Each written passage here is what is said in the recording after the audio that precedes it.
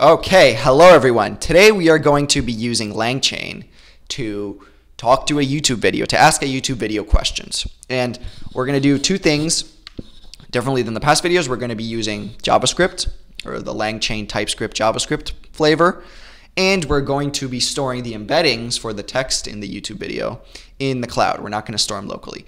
And let me make myself smaller here. We're going to be the place we're going to store those embeddings in the cloud is Supabase, which is a service that I use for auth and for database and for all kinds of stuff. And we're going to be using JavaScript Langchain. So it kind of makes sense to use JavaScript or TypeScript if you're going to build a full app in that language, right? So why not? So let's try out the Langchain JavaScript and Supabase as a vector store. So as I said, we're going to talk to a YouTube video. The first thing we need to do is get the transcript of that video and set up Supabase to allow us to do these vector searches. So we have to use this extension. And this was from February, this blog post from Supabase, but I'm going to go over to the Langchain docs for the TypeScript, JavaScript Langchain and just use those instructions, okay? So the first thing you'll do is grab all of this. We're setting up Supabase now to be able to accept our embeddings. You could do this with Pinecone, you could do this with any other sort of vector store, that's fine. We're going to grab all of this, copy it, and then go to your Supabase, okay? What I did here is I went to Supabase, and you're going to go to the SQL editor, and I've already done this, okay? And you're going to paste everything in here. Now let's take a look at what this does. There's a couple things it does, and we don't have to go too in depth, but as we said, it's going to use the extension PG vector, okay, that's going to enable us to work with embeddings in Supabase. Then we're going to create a table called documents with a couple of attributes to store the embeddings. And we're going to create a function in Supabase. And you can just copy this and do it, or you could do it manually, create the function if you're more comfortable with that. And then an index for faster querying. Okay, you're going to take all of that, bring it into your Supabase console thing here, SQL editor, and just run this. I've already done it, so I'm not going to rerun it, but you'll basically just select it all and press Shift or Command and Enter, okay? And then you'll have all of this created. I'll go over to the table editor, and I will see that I have a documents table ready to accept data.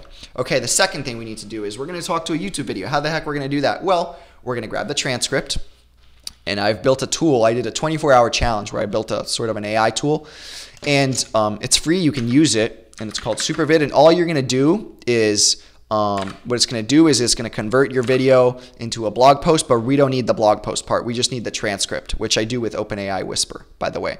So I'm going to do it on this video that I've already watched of a pizza review. I'm not going to play it because I'll get copyrighted, but you're going to basically take that URL. You're going to go to share, copy the URL, take it over to supervid.cc, or any other sort of transcriber, and just get the transcript, and you're going to paste it in here and start. And I've already gotten the transcript, right? So that's fine. I don't need to wait for this. If you have any issues with OpenAI or this doesn't move after a couple minutes, it's probably because the OpenAI API is down or something, but you should be able to get the transcript after. Okay, next step is I'm going to go right over to my terminal or my editor here, and I've already created a document, okay, with this in it, and it's called pizzareview.txt. Okay, has the transcript of the pizza review. Let's go see if it's done. It's on step 3, so it's not done yet. But in the meantime, I can just go over what's going on here.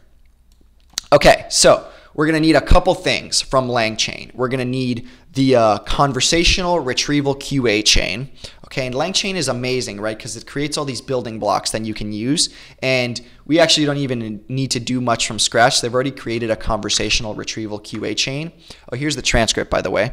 But let's go over to that chain in Langchain. Okay, builds on the retrieval QA chain, great, a QA chain, but provides a chat history component.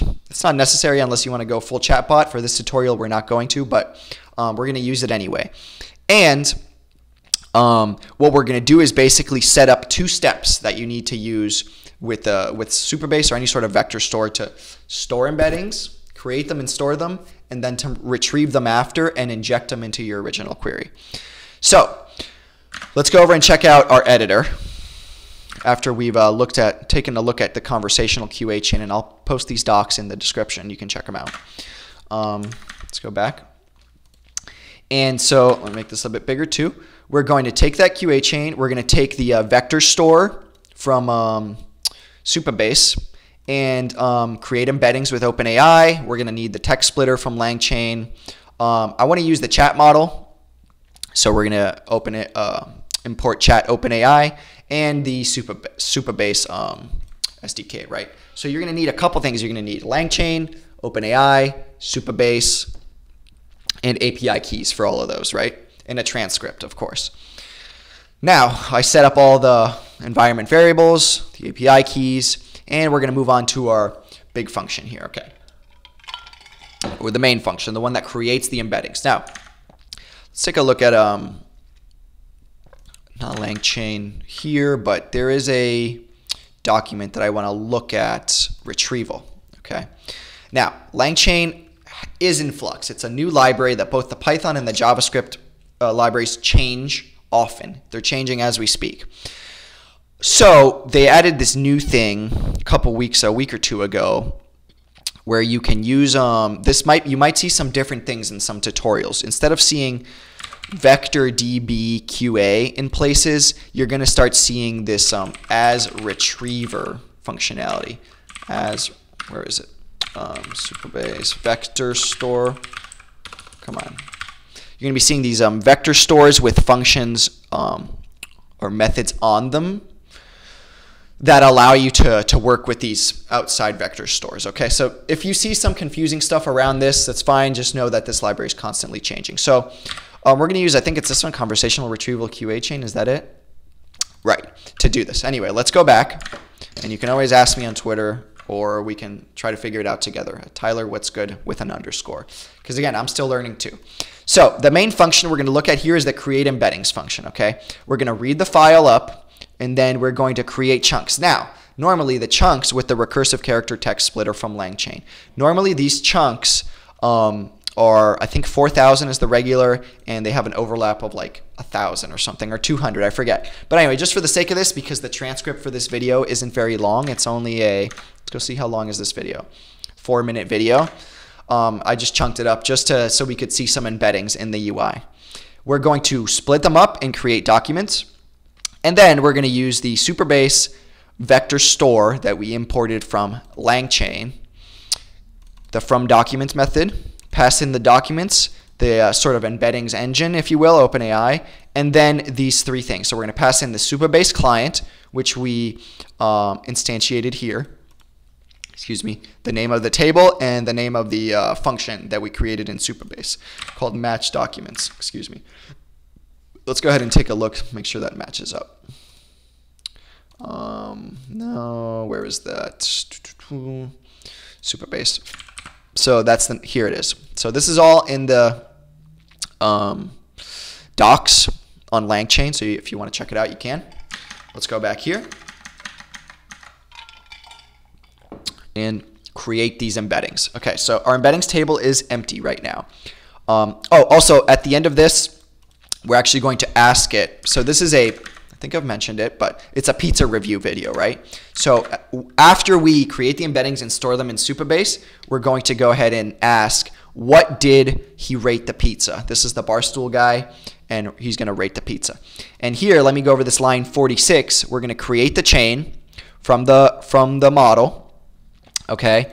And actually, I just realized I used two different chains here. That's fine. For creating them and asking this question, we're going to use the retrieval QA chain. And then the next function, which is just querying, I'm going to use the conversational retrieval QA chain. Doesn't really matter. You can use whichever one you want. But here's something interesting that we want to remember. I mentioned the vector store as retriever thing. Check out that blog post from Langchain. I'll put it in the description. But you're going to want to do this syntax, okay? So you're going to pass in the model, or the language model, and the vector store, and use it as a retriever, okay? And then what did he rate the pizza? So let's go ahead and run this. Pull up a terminal here. Clear that. Great. And we're going to do node retrieval QA. Now, remember, we're only going to run the first function, which is create embeddings. I have the second function commented out. Okay, create embeddings is the main one. This is all we need to worry about for now. I'm running that, and it's going to create the embeddings, from OpenAI, store them, and then, it already answered, and then give me back the answer. So when you ask it the question, the way embeddings work, and we've talked about this before, but let's go over it again, or at least when you do these sort of QA bots, you're creating, let's go into this. This is not the best one, but it's pretty, illustrates the point. We're going to take the chat, the question here, look for questions that are similar. It's going to create an embedding for those. Look for questions that are similar in space in the vector store. Put them together with the question and then give it to the language model and then give you the answer. So it's kind of giving the language model some context. Adds the relevant vectors, the relevant embeddings into the question and uses that whole thing as context for the language model. So we've gotten 7.8 back. Now let's see if we asked it, how did he rate the pizza? Or what did he rate the pizza? And I've seen the video, so I know that's right. Let's try it. Actually, I'm not going to try it again. I'm going to move over right to the next step, which is to just query it. Now we've created the embeddings. Let's go and check Supabase to see if they're created. I'm going to go here, and I'd call this table talk to bills because I was taking documents from the government bills and stuff in Congress and asking them questions because they're very difficult to parse through. So as you can see, we have the embeddings here, and it's the transcript basically turned into chunks, and the embeddings are these vectors, right? Great. Now, there is a metadata field here, which, I think I'm doing something wrong here, that this may need to have some data for some sort of conversational chain or something, but we'll figure that out later. For now, I think this seems to work. What we're going to do now is just query it, okay?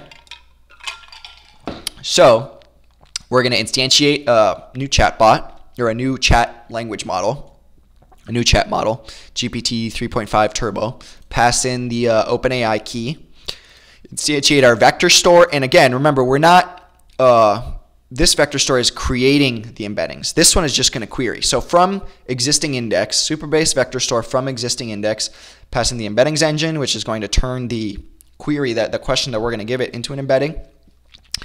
And then this data here, the Supabase client, table, and the function. Now we're going to use the conversational retrieval QA chain, which is different than the one before.